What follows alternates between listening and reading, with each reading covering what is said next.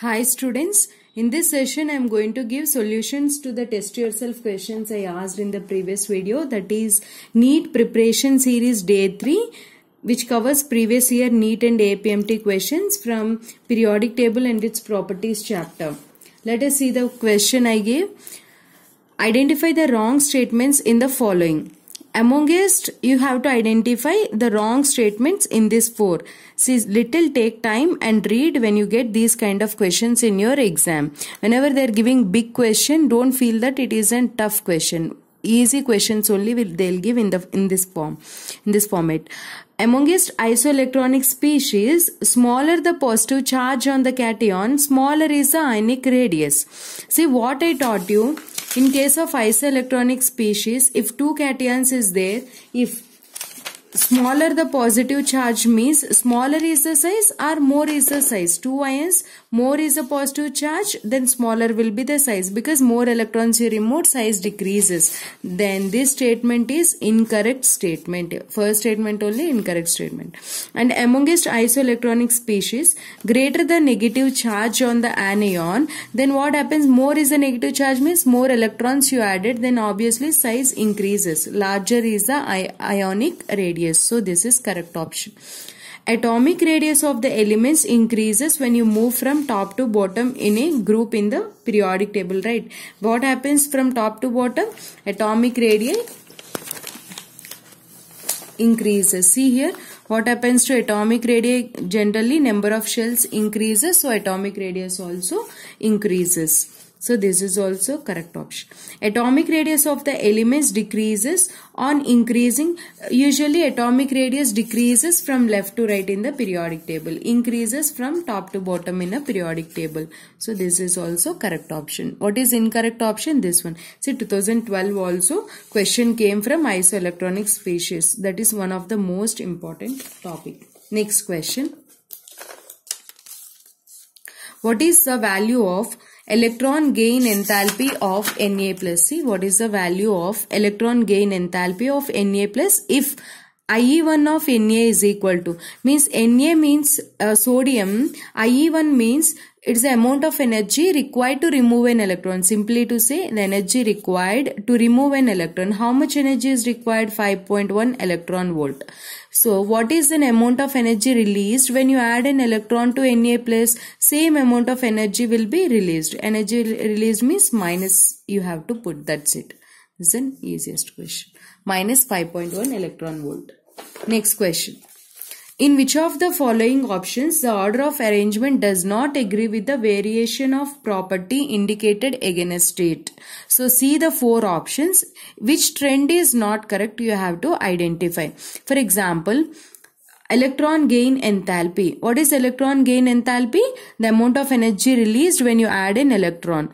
So here I'll tell you, exception is for 2p and 3p.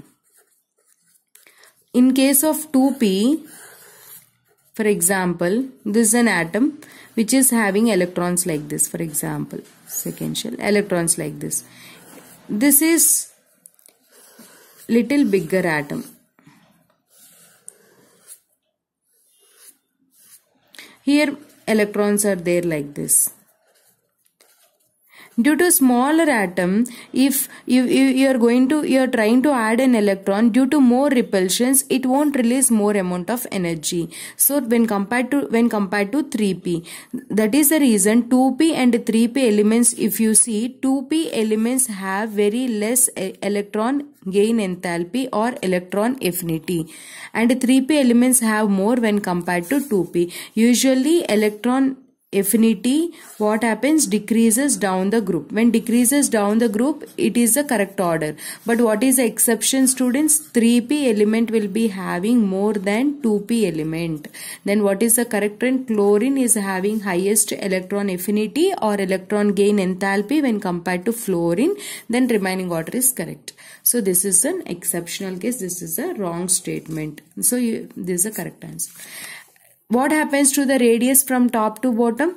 Radius increases. Whenever radius increases, metallic nature also increases, because whenever radius increases, then the atom, which the electron present in the valence shell, can be removed very easily. Those metals lose the electrons very easily due to less ionization energy also. That is the reason metallic character increases. This is correct statement. This is correct statement. This is a wrong statement.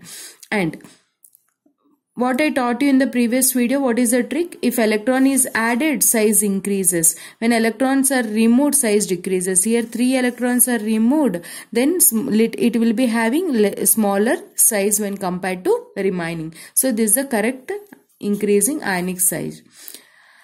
Boron, carbon, nitrogen, oxygen. If you see in a period from left to right in the periodic table, what happens to the size? Size decreases. Whenever size decreases, what happens to electronegativity?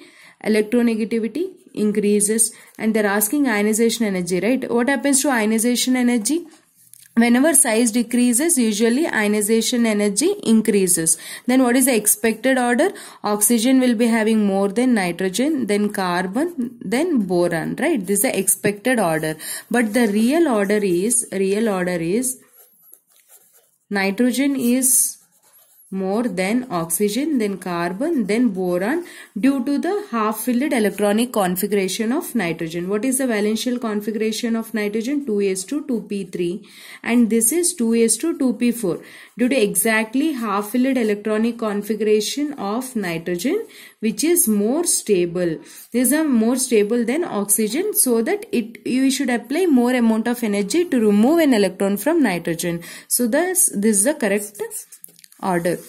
This is the correct statement. Then what is the wrong statement? First option is the wrong statement. I hope you like this video. Thanks for watching.